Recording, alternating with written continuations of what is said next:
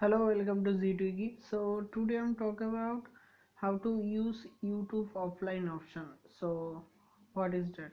So when we open YouTube app from our Android mobile or iOS mobile, but first I want to say that you need to update your YouTube app to last version.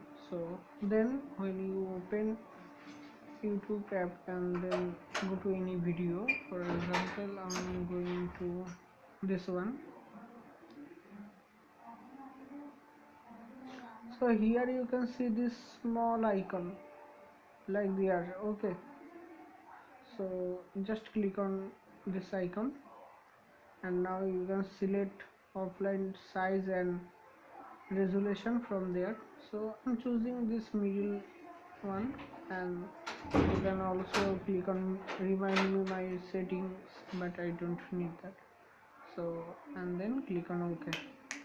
So here you can see my downloading start right now. You can see my downloading from home. Just go to home and then go to your channel or your page and then available offline option, say video, and here you can see video downloading is going already, 4% is done. So thanks for watching this video. If you really like this video, then subscribe our channel Z2. Thank you.